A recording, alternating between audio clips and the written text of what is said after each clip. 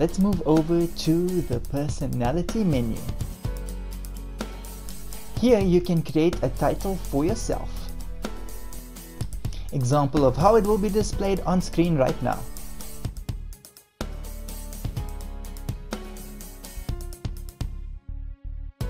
You may also customize your sigil. Sigils may be unlocked during the course of the game, or you can also purchase the Hunt Pass for a unique sigil for that season.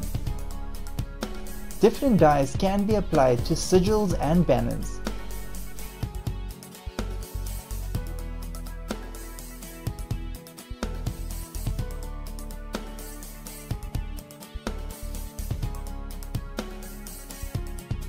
Banners are also customizable, different shapes can be chosen, styles may be purchased through the in-game store, unique styles for that season can be acquired through the Hunt Pass.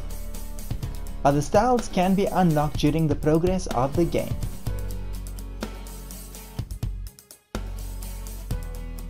Flagstaff options are also available. A flagstaff is the pole that holds your banner.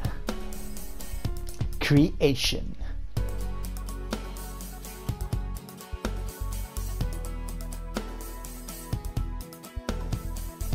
Let's have a look at the emotes that you can equip.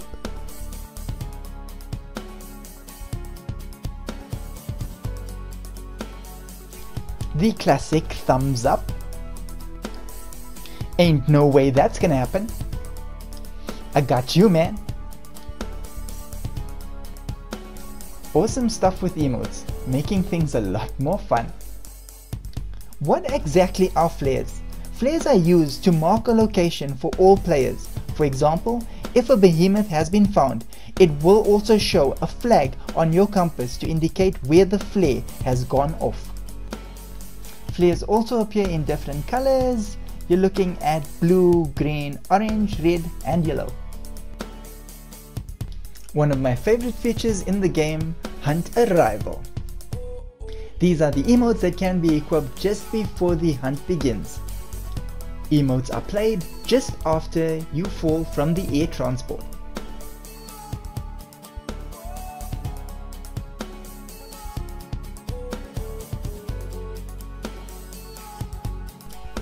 These are awesome stuff and quite fun to have equipped. Various emotes to choose from. I'm sure you'll find the right one to match your playstyle and personality. Let's have a look at the various ones currently on offer.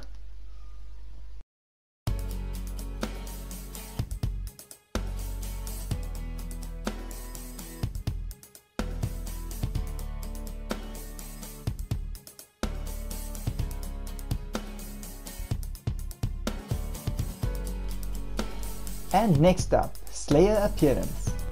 You guessed it, this is where you customize your character. And to be honest, we could be in here for days, so let's not.